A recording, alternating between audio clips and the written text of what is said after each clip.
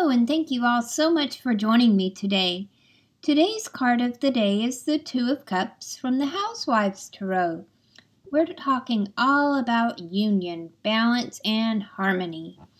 Signifying the union of two people, the Two of Cups speaks of a happy balance between two parties, or even a reconciliation of opposites.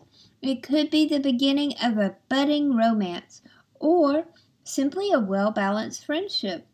Just don't let the wine go to your head.